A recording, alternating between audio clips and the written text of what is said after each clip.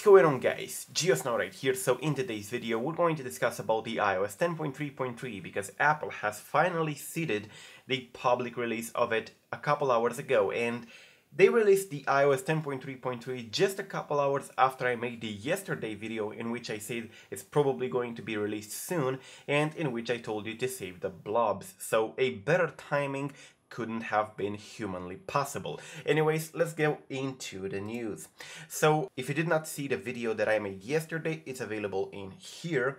And in this video, I told you what you should do. You should not update. I told you about the Adam Donenfield's exploit that is going to be released next month. So it's important to see it. It's still relevant to this point, but now more than ever, it's important not to update and to stay on 10.3.2 or lower, and I'm going to show you why.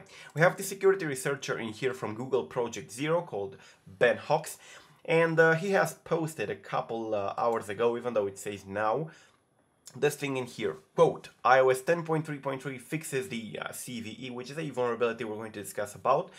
If you're interested in user space research on iOS, keep a device on 10.3.2 or below. Tool release next week, end quote. And no, this is not going to be a jailbreak, so the tool is not going to jailbreak your phone. Keep that in mind. I can't stress this enough because I got questions already whether this is a jailbreak release or not from people. No, it's not a jailbreak release. The guy in here, or probably the team, is going to release a tool that would probably work for user space research using this vulnerability listed in here, CVE 2017 7047. We're going to see what this vulnerability is actually. You can see, sure enough, they did release it today, iOS 10.3.3 with build number 14G60.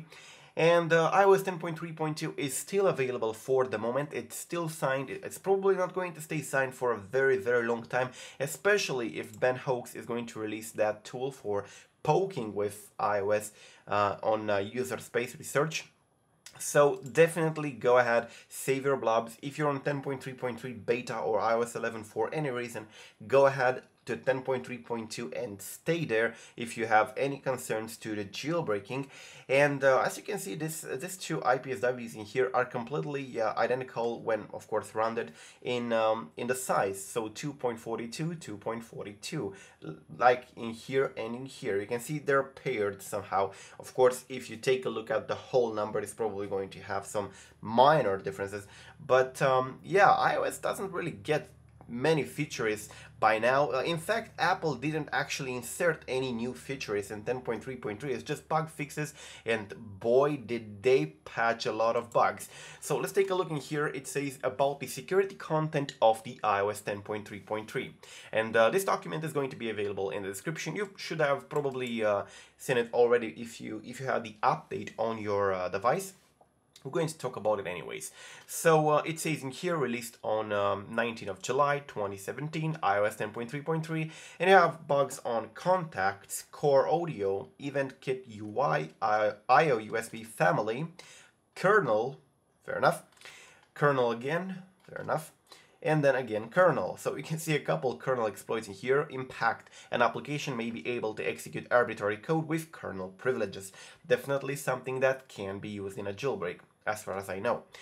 And let's go ahead and here, libarchive, which impact: unpacking a maliciously crafted archive may lead to arbitrary code execution. Again, a pretty hefty one. Then you have libxpc, and we're talking about this vulnerability in here with this code, CVE 2017-7047. You can see it in here as well.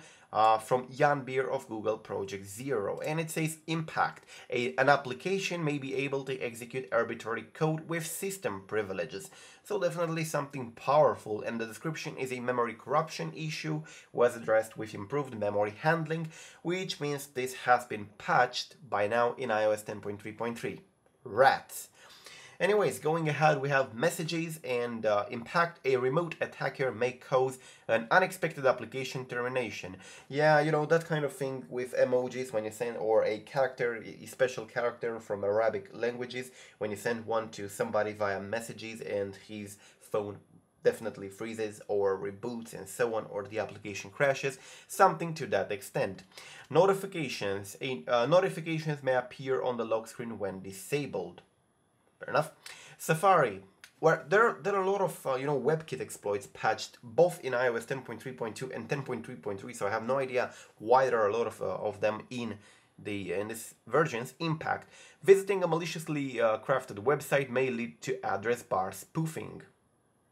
Fair enough. Safari printing, telephony, WebKit. Now we have a couple WebKit in here. As I said, WebKit is basically on what Safari runs, and you can see there are a lot of them patched. For some reason, more than ever, there are a lot of WebKit exploits, and yeah. Anyways, we have Wi-Fi, and an attacker within the range may be able to execute arbitrary code on the Wi-Fi chip. So basically, if I'm close to you and I know how to exploit this thing, I can basically do shit on your Wi-Fi chip without you knowing. So yeah, I'm pretty glad this has been patched, but you should keep in mind that this hasn't been patched in iOS 10.3.2, 10.3.1, 10.3 and so on. So you are vulnerable if you're on a lower device. You should keep that in mind before connecting to sketchy VPNs or sketchy public networks from cafes and so on. You should keep that in mind. And yeah, that's pretty much it. You should go ahead and save your blobs and keep them somewhere safe. Watch this video in here that I presented yesterday, in which I talked about the jailbreak more in a perspective of, saving blobs and staying on a lower version and so on. And till the next time, do not forget, subscribe to stay updated, and peace.